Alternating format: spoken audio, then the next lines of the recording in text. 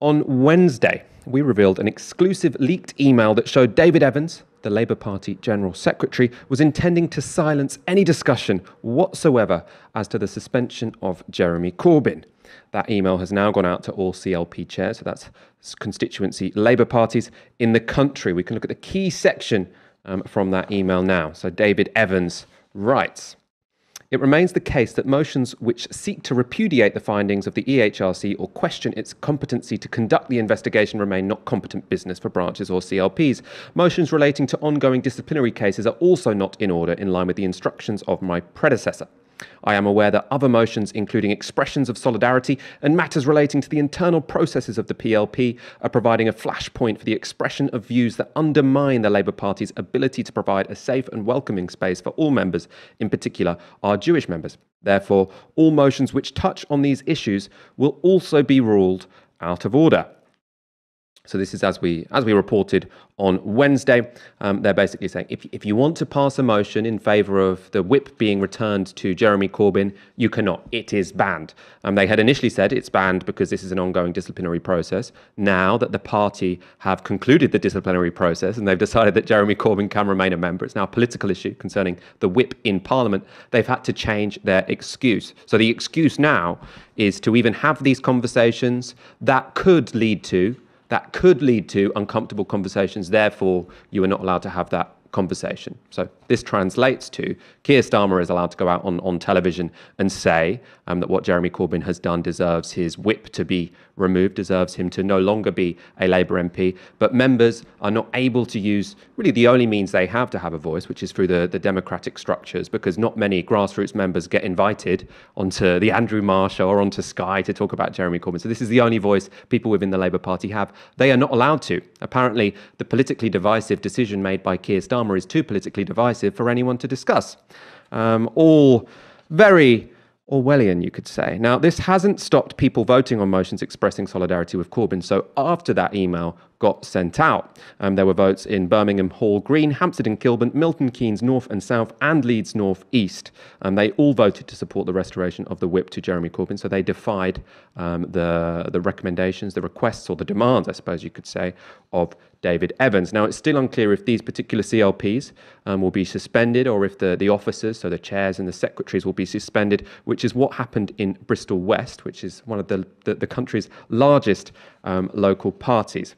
But the threat of suspension is already preventing members having their voices heard. So I spoke earlier to Corrie Drew, who was a Labour candidate in last year's general election and is now chair of Bournemouth East constituency Labour Party. So she explained to me the difficult situation, really difficult situation that email from David Evans put her in.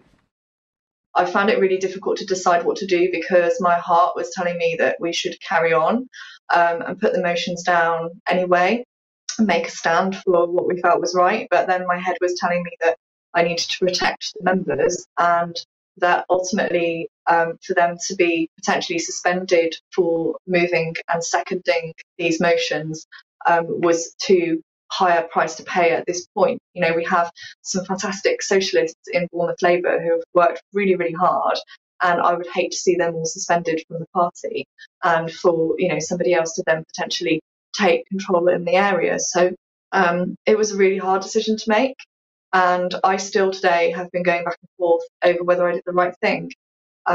We removed the 3 motions that regarded our freedom of speech, that regarded the leadership, the General Secretary, and restoring the whip to Jeremy. I explained why to our members in the meeting, and we shared with them the letter from the General Secretary so that they could read that. I've had a lot of disappointed messages. I've had a lot of people who are angry, a lot of people who agreed with what I'd done, and I'm not sure. But we're safe and we're here to fight another day. I promised members that I would work with the new EC to look at an alternative way for them to be able to speak on this important subject, particularly around the issue of the need for democracy in Labour, and that is our founding principle. We're a democratic socialist party. We need to be allowed to speak. We need to be a member-led party. I think, you know, if we're not a democratic party, if we're not led by the members, then we're not Labour anymore. So that was Corrie Drew just making clear how difficult a situation this diktat from David Evans has put local party members and local party chairs in. They've got members who want to discuss, quite legitimately, the suspension of the whip, a political decision about someone who they have a great deal of respect for, who they've been campaigning for the last 5 years to become Prime Minister. But if you do discuss that, then you risk the suspension of people in your CLP. It's obviously an incredibly difficult decision to make. There is one more thing I want to bring up here, which is in the Huffington Post sort of article about this, there was a senior Labour source who said that the reason they are doing this, the reason they are banning people from discussing these anti-democratic manoeuvres from Keir Starmer and from David Evans, is they say, because we all know that among some party members, a discussion on a seemingly innocent motion can be designed to trigger a much more frankly nasty discussion. Now, I think that's absolutely outrageous to say that. He's saying that the reason, not only might something be said that makes people feel uncomfortable if a motion supporting sort of the whip to be reinstated for Jeremy Corbyn, that could be a consequence of it, so we have to ban it. He's saying people are specifically debating the reinstating of Jeremy Corbyn's whip so that they can make other people feel unwelcome in the party. And that's not what the evidence suggests. So I've spoken to people from Bristol West, who are the people who've been suspended, the chairs and the secretaries of that. When they heard a motion to reinstate Jeremy Corbyn's whip, they made sure that there was one person speaking in favour, one person speaking against, and then the vote happened. They were very cognizant of the fact that if you just had a free-for-all discussion, it could get uncomfortable and divisive. But they didn't, because I have not spoken to a single chair or secretary who puts forward a motion because they want to have a conversation that makes people feel uncomfortable. I just think this is completely without evidence and a really appalling thing to say about people who've been working over the last 5 years for a Labour government. Anyway, what's clear is that this all poses a very difficult dilemma, a very difficult decision for chairs and secretaries around the country. They're all coming to different conclusions. But what is Momentum's official position on this? And Momentum, as you'll all know, was the organisation founded to support Jeremy Corbyn's leadership and is now really leading the fight to keep the flame alive for the Labour left. Luckily, to find out, I'm joined by Andrew Scattergood, co-chair of Momentum. Could I start by asking you, what is your take on how members should respond to this? Obviously, we've got Corbyn supporting, or not even Corbyn supporting, just people who are in favour of internal party democracy receiving emails saying, if you debate the removal of Corbyn's whip, then your members could be suspended, or you could be suspended. But some people are making the decision to defy that diktat. Some people are saying, look, I would like to defy it, but I'm worried about me getting suspended and other people getting suspended, and that being self-defeating. What's Momentum's position on what strategy people should take? Well, Michael, aren't we in an absolute absurd situation where in a democratic party, and Corrie was, felt, so much sympathy for the kind of situations that people like Corrie have been put in, a complete dilemma of what to do. What we're seeing is a complete factional and anti-democratic crackdown by the Labour leadership, and that's causing all sorts of problems up and down the country. But what we're seeing is a rise from the grassroots and a swell from the grassroots who are fighting back on this. And the one thing that is striking me through this whole process, it's got so many echoes with what happens in workplaces up and down the country, where what bosses do is they do something which upsets the workers, and instead of rectifying that, they double down on it and they inflict more restrictions, they crack down harder on the workers. And then what you find is the threats come, and the threats come in the workplace. It'll be suspension or it'll be dismissal. We're seeing something very similar happen in the Labour Party. And eventually the workers rise up and they organise and they fight back. Now, in Momentum, that's exactly what we're planning on doing. So we're supporting the motions to be put forward in CLPs. And the issue that the General Secretary is going to find is that the more that he cracks down on these motions, the more that he says you can't debate this, you can't debate that, members will find other areas to raise motions on. And it'll get worse, and it'll get stronger, and it'll get more and more of a pressure put on the General Secretary and the leadership. So we've been doing quite a few things. We're supporting the motions. CLPD are the people who've sort of authored them. We've been working with them to promote them and get them out to our activists.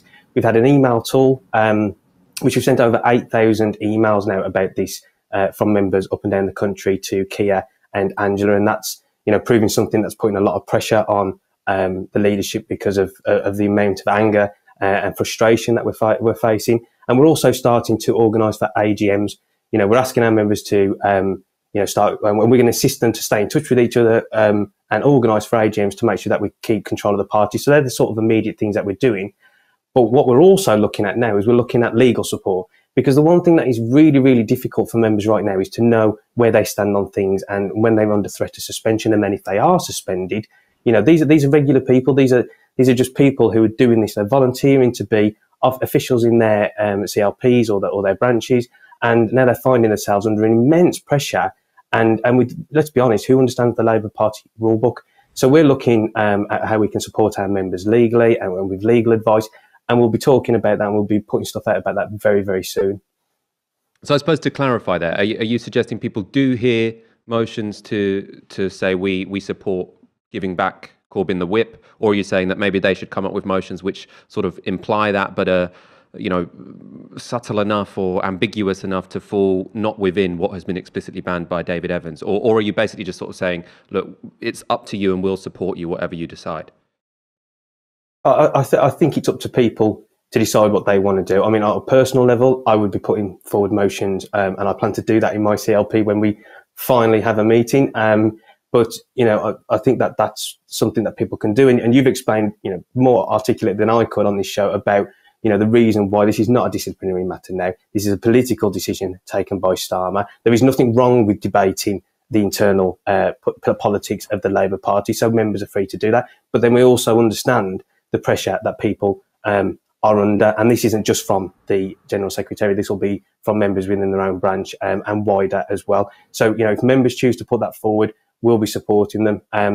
If they do find themselves under threat of any discipline or any of this factional crackdown, then we're looking at the ways that we can support them legally, because that's very, very important, because it seems like at the minute, the Labour Party leadership aren't going to listen to anything unless we start taking further action, or whether we look at legal challenges.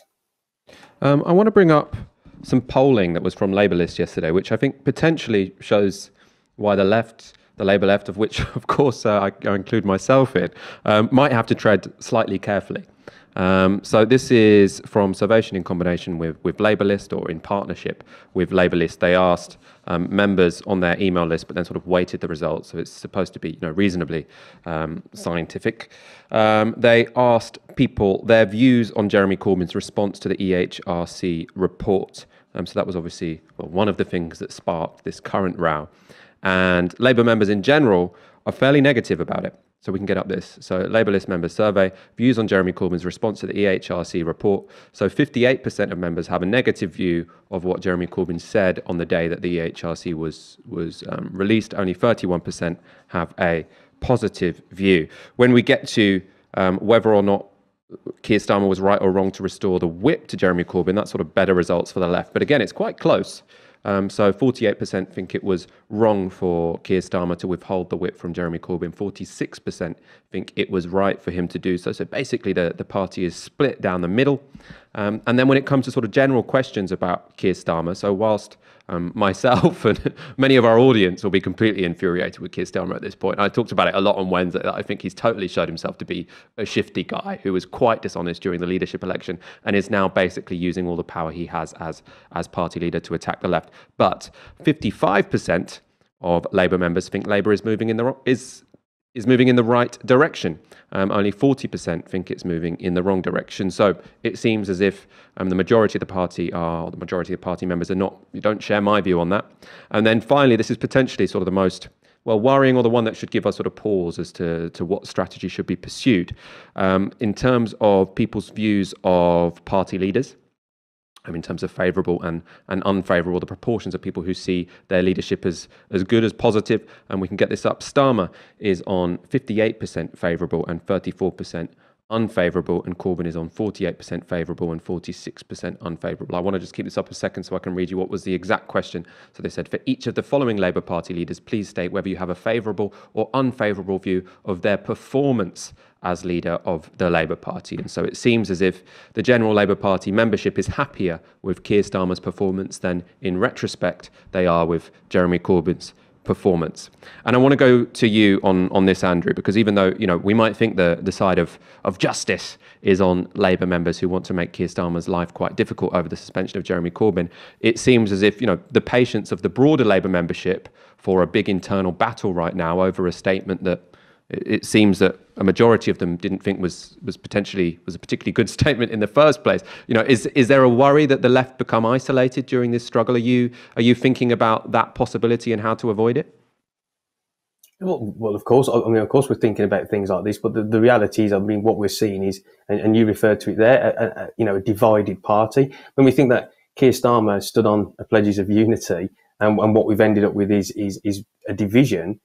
Even though there are more people who, according to this poll anyway, who object to what Starmer's doing with removing the whip from Corbyn, it is an absolute divided party. That Survation poll come out shortly after the NEC elections, when we saw that the left took the majority of the vote in those elections. And when you think about, we took 5 of those seats compared to the Starmer supporting slate. You have to question about whether these polls are lining up with actually what is going out there in the CLPs. And then when I think about what my experience is, and I'm hearing from activists up and down the country over this, we're seeing the motions that are being put forward. We're seeing CLPs that nominated Starmer in the leadership now passing motions of support for Jeremy. I think what we're finding is that there's a very divided party. But let's also think about what Labour Party members are. Labour Party members are democratic socialists, and what they want to see is a democratic society. And if they haven't got a democratic party, how do we achieve that? And I think the more that this crackdown happens, and bearing in mind this is by an unelected official of the Labour Party, this is somebody who is not accountable to the members at all. As that grows and as that crackdown further, and as I say, as they double down on these, as they crack down further and they try different things, we've got Labour Party conference coming up next year. We're completely alive to the fact that this crackdown is the one that is very public, but there'll be all sorts of manoeuvres behind the scenes in order to try and withdraw even further democracy from the Labour Party through that process. So we're going to be making sure that we're at the front of demanding democracy in the Labour Party as well. So I think when we're looking at this polling, when we're looking at what the outcome of this polling is, we're seeing a divided party. We're seeing a divided party where, let's be honest, the mandate that Keir Starmer got was similar to what Corbyn got. That is being etched away. The support for Starmer and what he's doing is being reduced. And as we go further, as we see the lack of policy, as we see further retreat on policy, as we see all the other things that are going to be coming our way, you'll see more and more support being withdrawn from that. And that's where Momentum, we're organising on the grassroots. We're going to be, because ultimately that's where the power base will come from, and we'll continue to do that. So you got to think about what's next, Michael, as well. It's not just about, what we do now in the immediate crackdown, but we've got to start thinking about electing the best of our movement to Parliament. Again, that's something that Momentum are, at the thick of now, and we're really, really thinking about. And as I said, conference, we've got to think about the transformative. We've got to win a conference, a really important thing, but not just transformative policies, not just to hold Keir Starmer to the 10 pledges and increase on those 10 pledges, and even further on the 2017 and 2019 manifesto, but we've got to be demanding democracy in there. For me personally, I think we've really got to consider whether an unelected General Secretary is the right thing for a democratic movement. We've got to be thinking about the big donors. We've got to be thinking about how right that is in our party, and we've got to be thinking about the NEC. The makeup of the NEC is absolutely appalling. To think that the NEC, the governing body, is only represented out of a committee of 30-odd people by 9 delegates from the membership is outrageous and wouldn't happen in any other democratic society. So we've got lots of things that we will be putting a plan out there, we'll be organising our members, and we'll be taking the fight directly to this undemocratic and factional crackdown.